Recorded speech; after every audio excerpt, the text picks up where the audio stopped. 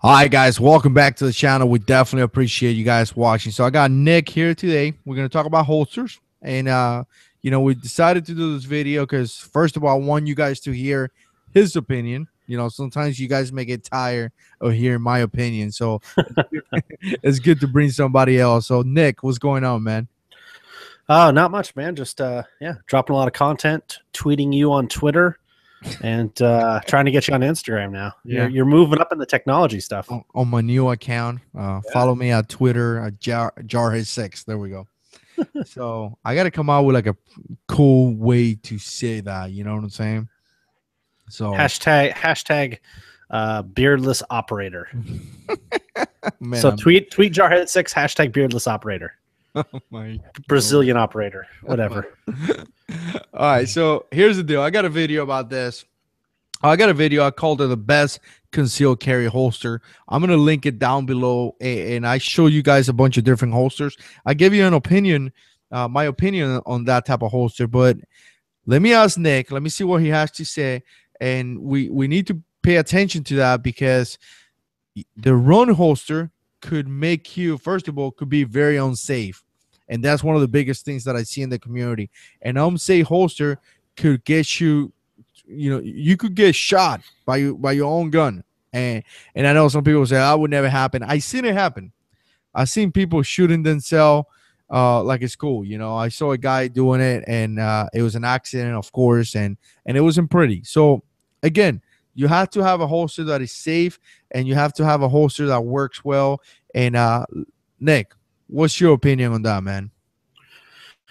Well, first thing, and again, this is probably more geared to the new guys out there that are just getting into concealed carry, getting into holster. So the biggest thing would be, it's 2016. Your holster should cover your trigger. That's priority number one.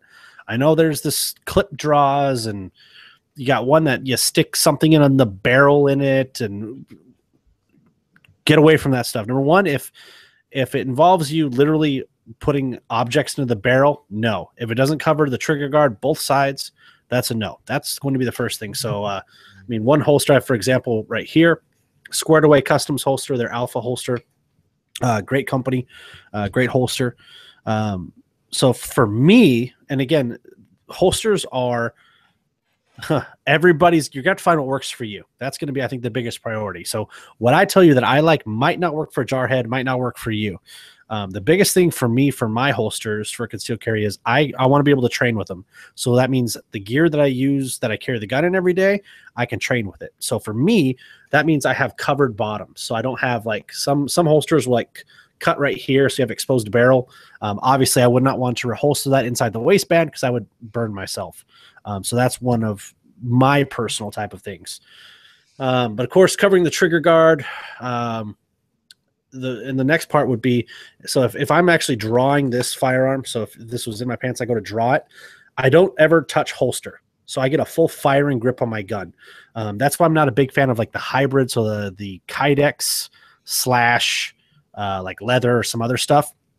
Generally on the back part, they have that piece that comes up back here. So I literally have to try to stick my thumb, either I just have to go like on the outside of the leather, or try to squeeze my thumb between the leather and the Kydex, or the leather and the gun. Yep. And I don't get that full firing grip. When I want to get to my gun, nothing of my holster should obstruct me grabbing and getting a full firing grip on the gun. After that, it's going to be all, personal preference. Obviously, you make sure that you carry the right holster. Make sure it's a non-collapsible type of holster.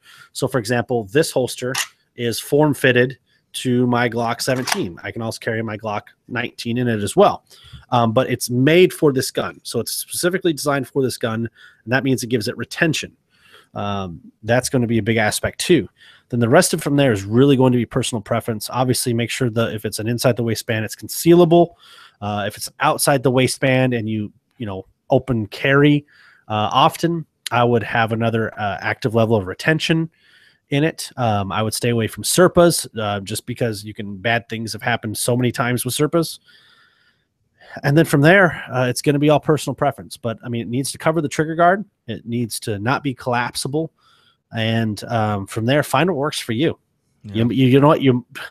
get ready to buy a bunch of holsters. I mean, find out what works. You know, 4C tactical. So, for example, I also carry a light on my firearm. So I have to find a light bearing holster.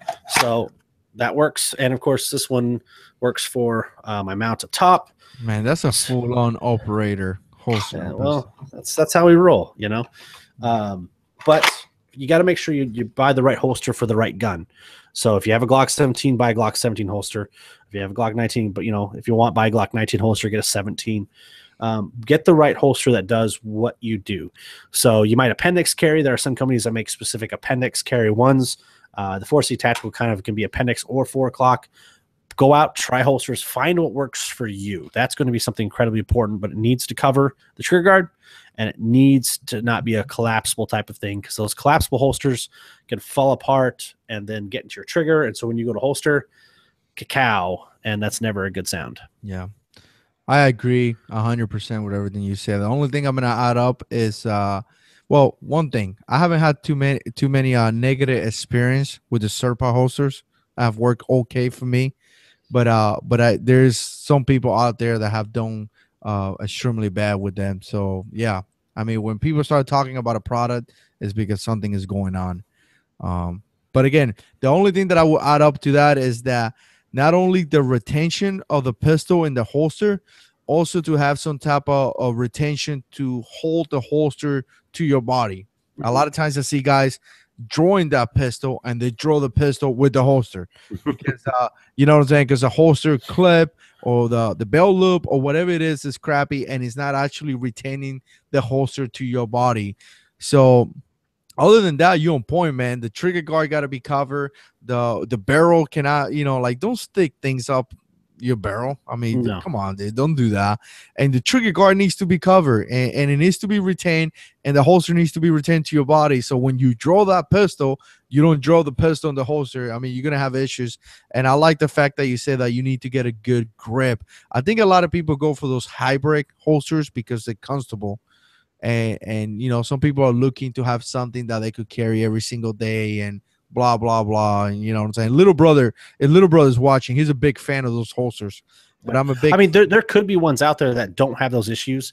Just from my experiences, the one that I've had or tried out, there's always just that back covering that goes up over the back over the gun, to where my thumb that goes over the left side of the gun. Yeah. For me, for my draw, anyways, I have to fight with that, and for me, I don't like that.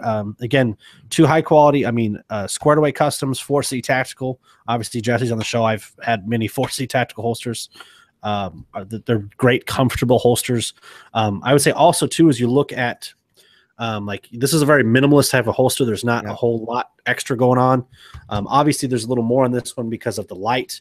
But again, I like covered bottoms, because again, if I shoot this gun, my light will get hot. And so I want it to be covered. But again, it's one of those things you need to think about. There are other holsters out there that are very minimalist, like the Vanguard 2 and 3 that are just like the mic holster, the minimalist. They just cover the trigger guard. Those work. However, I can't train with those, so that's why I'm not a big fan of them, because I can't reholster. I have to take the holster clip thing out, put it on, and put it in my pants and re-loop it or whatever. That's why I'm not a personally big fan of it, because I like to be able to train with my carry gear. Yeah, that's an excellent point, man. Very, very good point.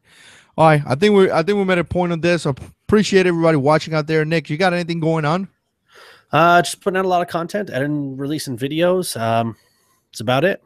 All right, cool. Well, we appreciate you stopping by, man. And as always, guys, I appreciate the support. Like this video if you like it. Subscribe to the channel. Put comments down below. Let us know, was that holster that is actually working out for you. Like I always say, there's a lot of people coming here to find information and to learn and to gather more information. People are seeking out for this type of information. So put it down there, because I really appreciate you guys comments. Definitely follow me on Twitter, right, Nick?